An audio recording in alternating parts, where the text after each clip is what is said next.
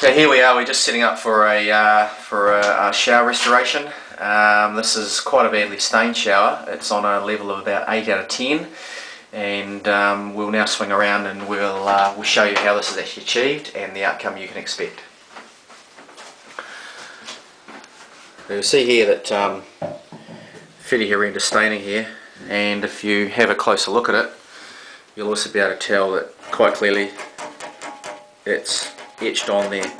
So we just haven't mocked this up. This is lime silica calcium iron on this glass here. So we're about ready to just do a test patch here and show you the result that can be achieved.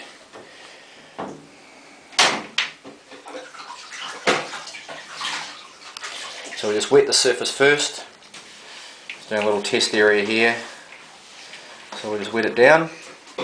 We've got a pad there. We've got a mix of product. We use a drawing paste, which this is the product that is only available to our technicians. You can't buy the equivalent of this product from us. We do a dulled down version over the internet. So we're just applying some hussing powder there as well, glass friendly pad, and now Matt's going to put this onto the glass, and we'll just restore a section probably 2 or 3 times the size of that pad there.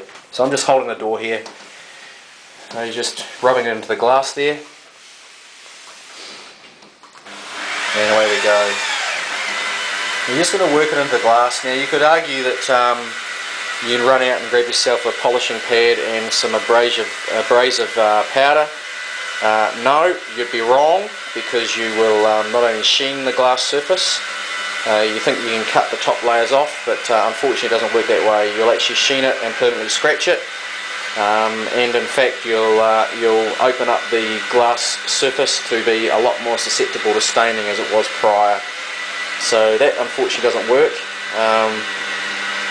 However, you will be able to see the results here. So we're just working away here on this pane. You can quite clearly see the staining there. It's as I said, it's quite a number of years of build up here. Matt's just working away there on this pane, and you'll be able to see around the corner here as well. It's quite horrendously etched there. This is caused by lime silica calcium iron, and is a combination of the heating up and cooling off process on a shower. And there are probably 1 in 3 showers are affected by the staining.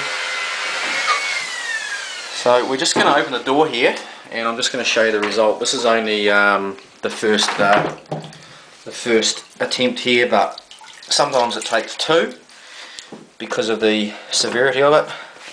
But there you go. So you've got yourself a new pane back.